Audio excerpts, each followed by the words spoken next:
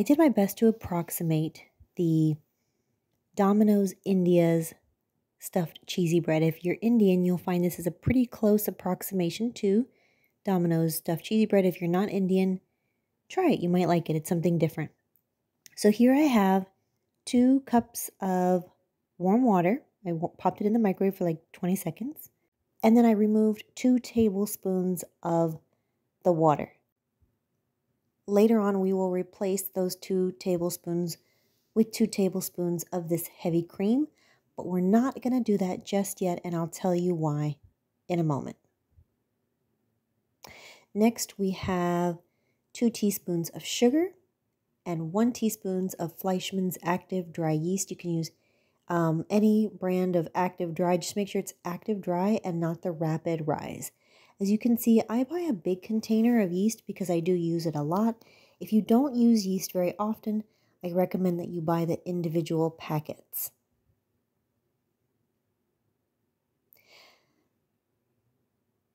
I also have 2 cups of bread flour. I like the King Arthur Baking Company brand because it's an ethically run company and it's an American company.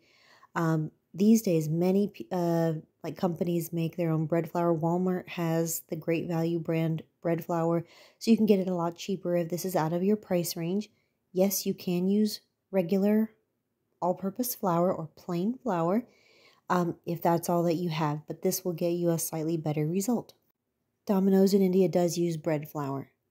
It has a slightly higher protein content in it. All right, then we're also going to add 1 teaspoon of Italian mixed herbs, also half a teaspoon of garlic powder, and half a teaspoon of salt. We'll also need 2 tablespoons of canola oil.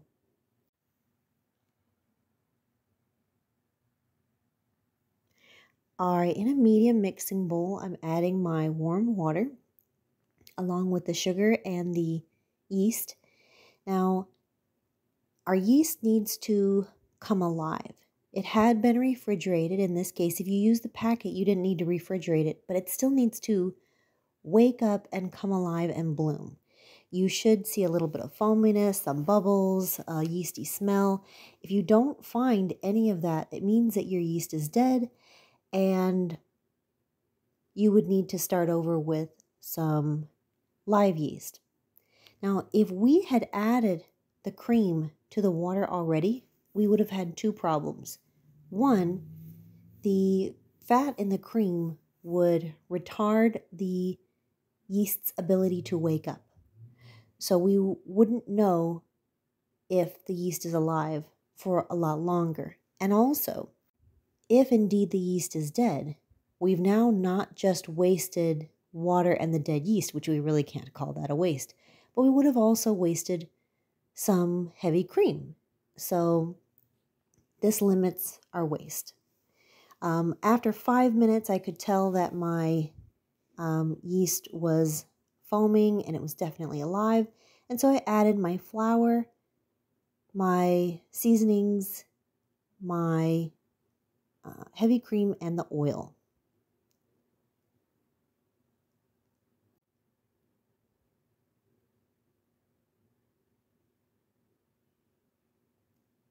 I have no idea why I was still shaking the spoon so long like that.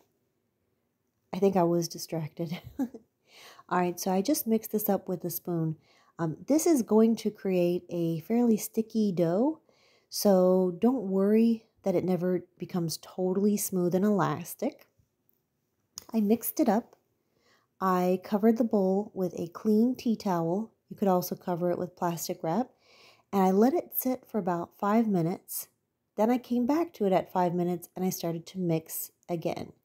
It's going to take a total of about, 2 to 3 minutes just mixing it. I just mixed it with a spoon. I didn't even get my hands in there at all. And as you can see, it's a pretty sticky dough.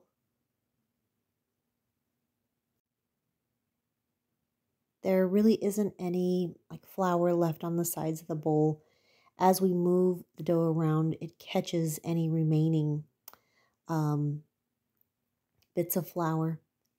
And so after 2 or 3 minutes of stirring, I'm just going to pour in 2 teaspoons more of the canola oil, smear it around the bowl, and that way the bowl gets coated and so does every bit of the dough. And we're just going to cover that again with our clean tea towel and let that rise for about 2 hours. Now, alternatively, if you're not ready to make this now, what you can do is let it rise for 2 hours, then put it in the fridge for up to 12 hours. At that point, it would need yet another hour to 2 hours outside to get back to room temperature, though, which is what I did. I put it in the refrigerator overnight.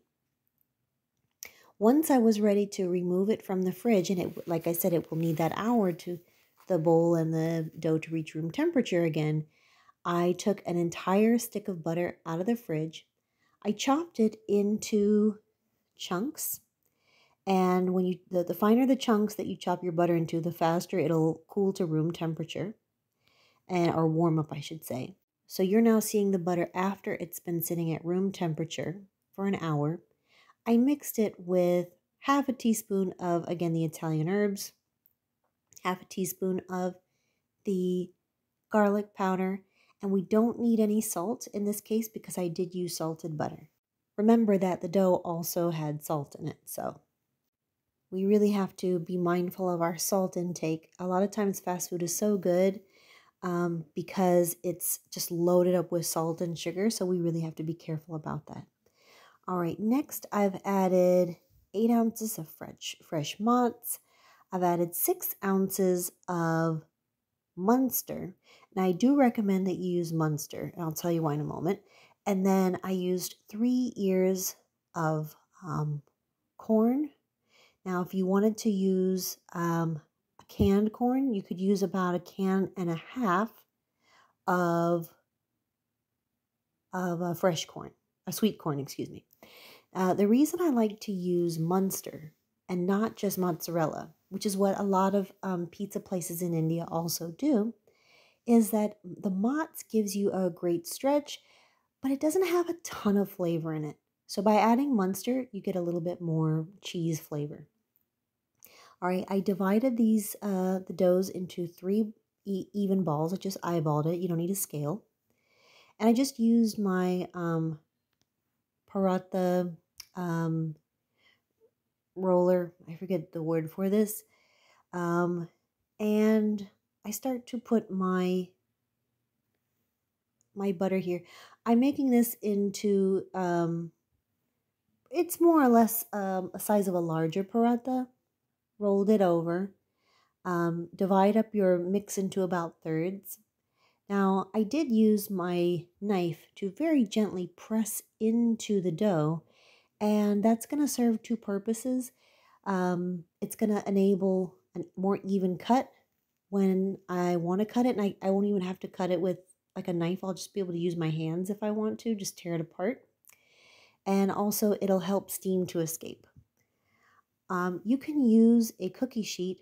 I don't recommend that though, because when the butter seeps out, it might get a little drippy in your oven. I like to use something with a little bit more of sides. And so each of these doughs will get its own, I just like to use an 8-inch cake pan because it has, a little bit more walls on there. I had preheated my oven for 35 to 40 minutes at 375. These went in at 27 minutes each, with the last 2 minutes being with the broiler function. I probably could have taken it another minute or 2 even under the broiler. And this is just right out of the oven. I should have waited like a minute or 2 for the cheese to set up because it was really bubbly and melty in there.